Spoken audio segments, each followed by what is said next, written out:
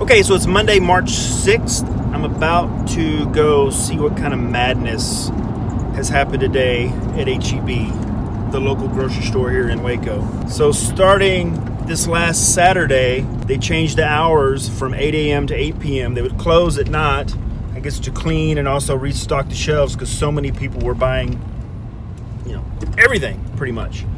So it is a little after 5. I've got to go to H-E-B and get a few things. So let's see what's on the shelves and what's not on the shelves. Now, over the weekend, the president had a press conference and he told people to don't go crazy. There's going to be plenty of food. You don't need to go to the store and buy everything on the shelves. Everything's going to be fine. So let's just see if anybody listened. I can't get in there. So there are some parking places up, kind of up close, which is a miracle, especially for 5 o'clock. Usually it's packed anyway at 5. So let's go inside and check it out. Putting some meat out. Maybe I can find some chicken.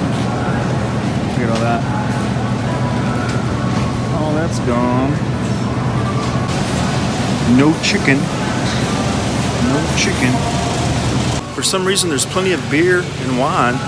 This is what the pasta aisle looks like. Very little. Canned food aisle, none.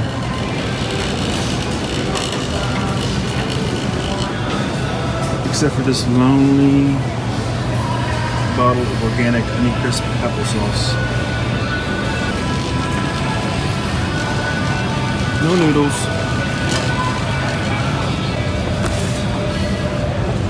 Couldn't buy chicken. Nobody likes that stuff either. Still no water. Let's look down nothing down the toilet paper towel aisle. Again, no eggs. Milk, they have a little milk. Orange juice, orange juice, orange juice.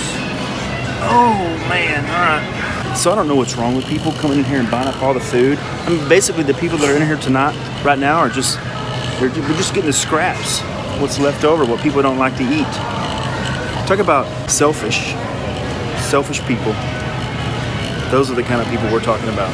Right back here you can see where people have bought all of the sinus medicine and all kinds of, vitamins and stuff, I guess. Allergy, sinus and flu stuff. Sleep aids, pain relief, all gone. This is the cereal aisle. Check it out. I guess nobody likes Crave.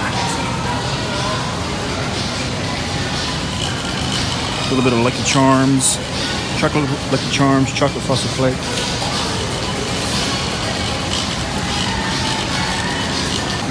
Lonely box of cornflakes. No potatoes. It's like people are just walking around lost because they don't know where to go or what to get because there's not much to get.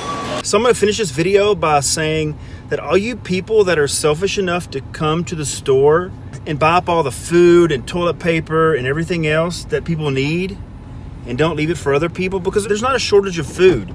There is a shortage of brains though, because that's just selfish and wrong, and you guys suck.